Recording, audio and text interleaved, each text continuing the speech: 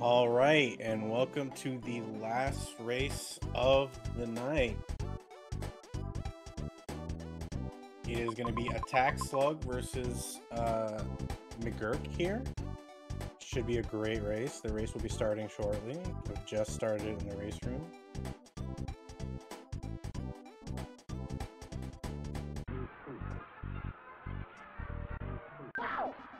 And we're off. So this is an interesting matchup here. They actually have kind of a little bit of a rivalry between the two. The rivalry is based mostly around Scramble. There's been a couple of Scramble tournaments so far. And mcGURK has ended up on top, every single time they've raced. And so the rivalry there is just, Slug's trying to finally get that W. And this is her best shot to do it. mcGURK joined the Boogey Percent tournament this year. Normally they're a randomizer runner, mostly Scramble. But they have tried their hand at Boogey Percent. They've put up some decent times. Now they're here in the bracket stages. Slug has been doing Boogey Percent for a little bit longer, but still extremely formidable, and has more experience in the matter. So it should be really interesting to see how these two match up here. We have the most familiar meteor crash sound to every Earthbound fan in existence. And then we're going to be equipping some crack bats. So we got some story triggers to go through. So what I want to ask is, how's the chat doing? We've had a lot of Earthbound races today. And I just want to know, also, I want to get like a vibe check. How's everyone doing? It's been a great night for me. A lot of Earthbound content to watch. It's been some very interesting races. Yeah, we got some fantasy brackets in the mix. Ori is talking about, looking at their fantasy brackets to see how accurate they've been. I would say there's, been a couple upsets so far. And there's still room for more. Boogey Percent is a tournament that is ripe for upsets. Absolutely.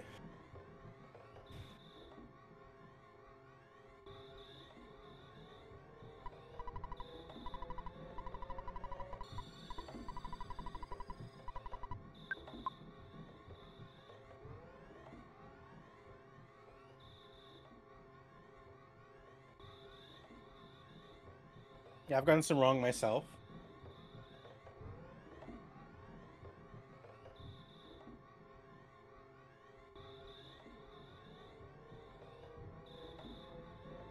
Yeah, Boogey Percents are just really, in general, pretty tough to call.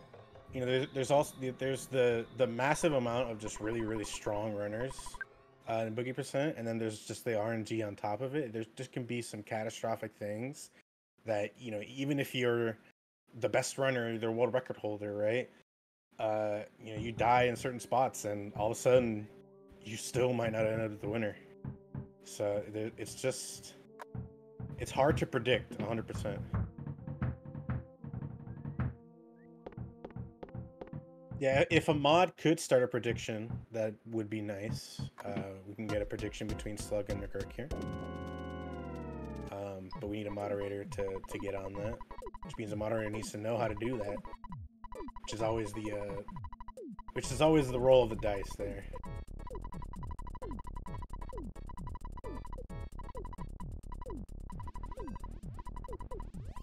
Just a last little bit of story text here before we're going to be heading up into the Onet Hill.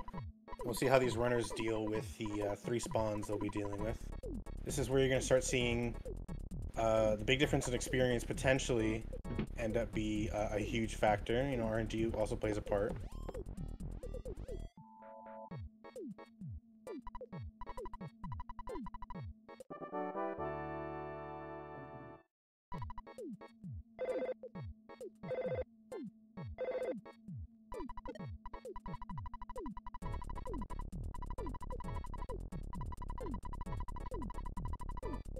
Looks like mcGURK's going to be the first one outside here, so we'll see what kind of spawns they get.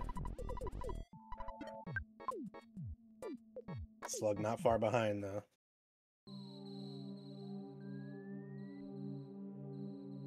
Decent spawns for both of them. Slug's going to have to stutter downwards for this snake. which you see her doing very, very well. Very nice stutters. McGurk getting a nice crow spawn here. They can actually just walk right by that crow, but they're a little bit wary to do so. Slug doesn't like where that snake is, so she's going to despawn. This snake, I think, is in a much better spot, so she's going for the stutter on it. And very nicely done. It looked a little spooky there, but she gets it done. And McGurk now going to be going for the same thing. Slug just a little bit ahead, getting a nice crow spawn there. As he walked to the left, just an easy despawn. And there's the little judgment snake a little bit early there. McGurk getting a surprise dog. The snake does not want to go away, and it's getting pulled really far down. So picking up the bread roll here and then touching the bottom part of this cliff should despawn it. She ends up going to the right. McGurk stuttering all the way back. I think Slug... Okay, finally despawning the snake, but McGurk getting sent pretty far back on the hill here. Still stuttering this snake. But very nice stutters, but Slug is the first to make it to the top of the hill here.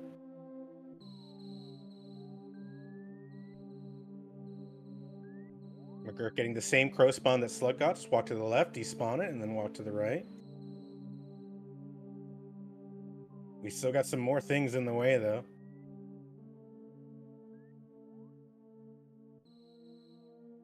So nice little lead here for Slug, but you know it's nothing insurmountable. And yeah, great stutters from McGurk, from both of them, to be honest. They both had to stutter quite a bit.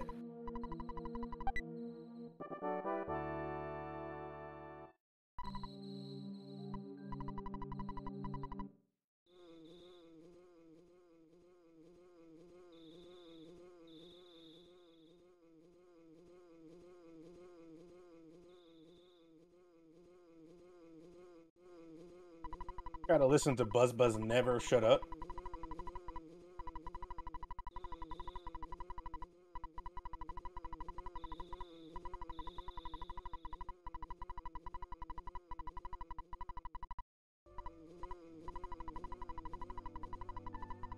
So as close as they are together right now, Slug has already picked up the bread roll. So she's actually a little bit farther ahead than it looks.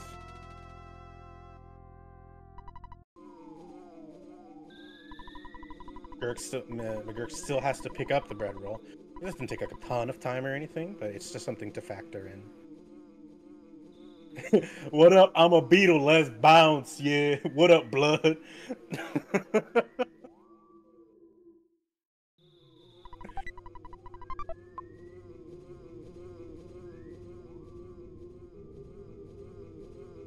All right, so we got the Starman Jr. You cannot lose Starman Jr. at this point, but you're hoping that Buzz Buzz does enough damage in 2 cycles, which is one cycle is 2 turns. Buzz Buzz is scripted to do a PS shield and then an attack.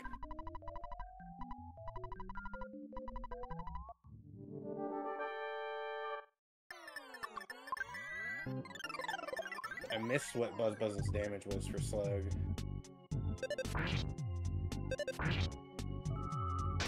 A lot of fires, which is not what you want to see. Fire is the longest. 98. Okay, 98's decent.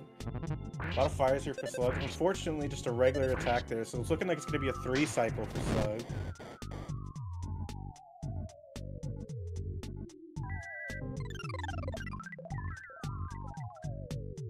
And that could be what McGurk needs to even out the race here.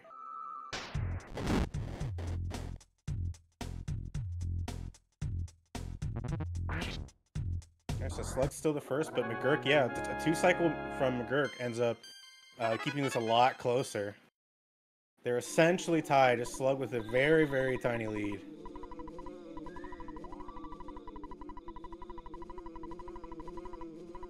Just a bumble apart, it seems. I see, yes. I'm joined now by Airfram. Surprise Airfram commentary coming in clutch. Will you be joining me for the full race? Slightly surprised. I mean, you did tell me about it. Team Brogle. I do love Brogle, my favorite vegetable. And the couch is fluffy, along with the sofa. Hi, Leslie.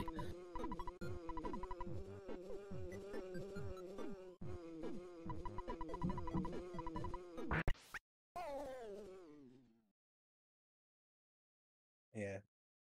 I see some people in the chat just calling Buzz Bumble, but I wouldn't think that Buck Bumble would let Lardna do anything to him.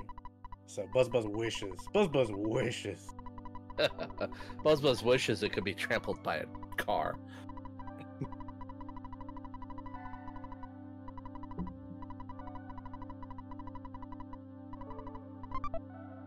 We're like hotkeys to be like the disc jockeys on the radio with the hot shows coming out with those things. And I think they're actually tied just based on there's like a 1 second difference between their timers right now. So I think they're just straight up tied.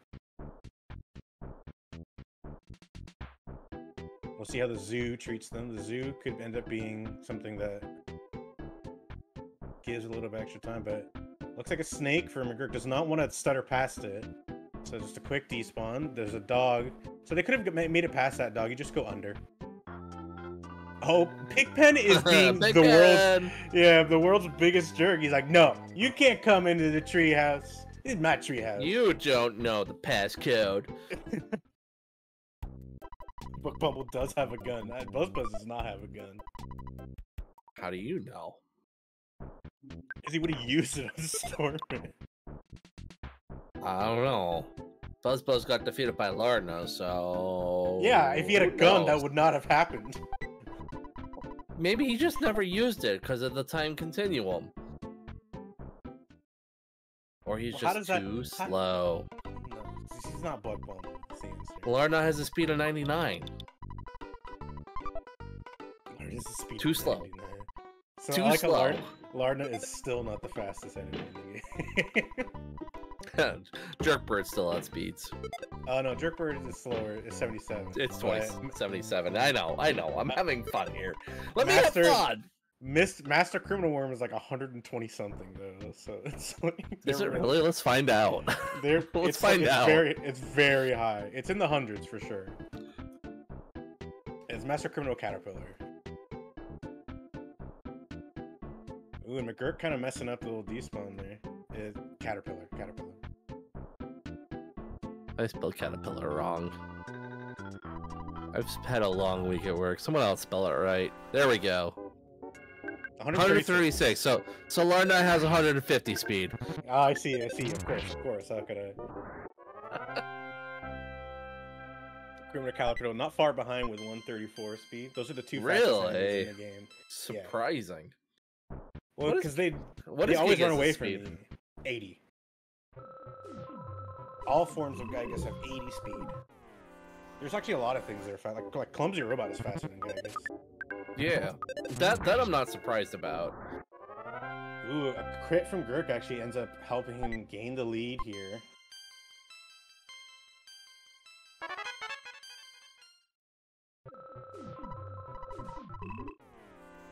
Well, Leslie, still essentially tied. You got it right, so you no longer get to claim the long week.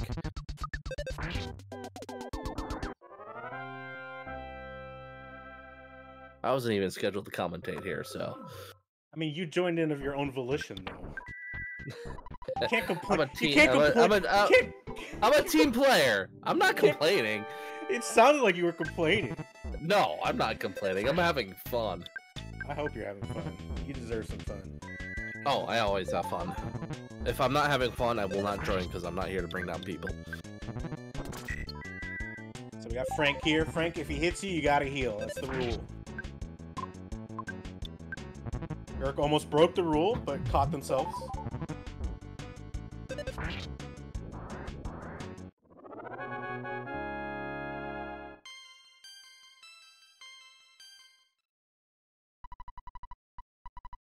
Still very close between these runners.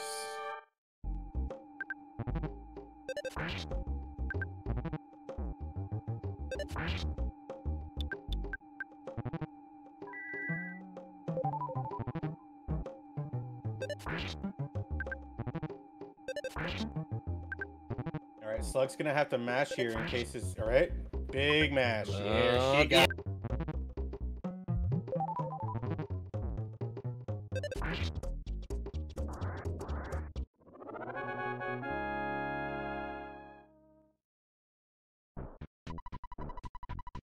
having some Discord issues, so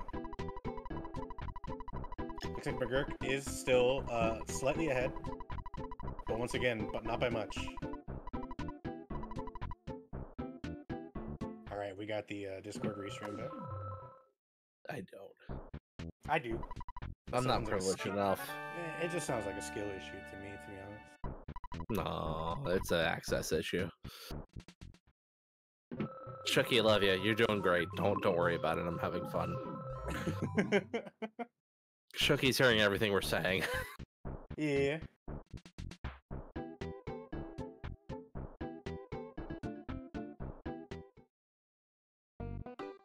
I'm taking everything to heart and crying. You know. Good. Learn from it. Improve. Come beat me at the end boss. But I'm not the end boss because Daniel's the end boss. I'm the secret end boss. That's right. RPG tropes.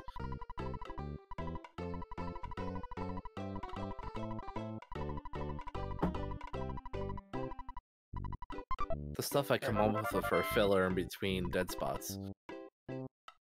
We're gonna see both runners here. They're picking up the key to the shack, and then they're gonna be buying burgers. I don't expect to see any burger skips, or burgerless rather. Unless someone's going crazy. Slug is not the type to go crazy, and McGurk had to use burgers on Frank and Frankenstein.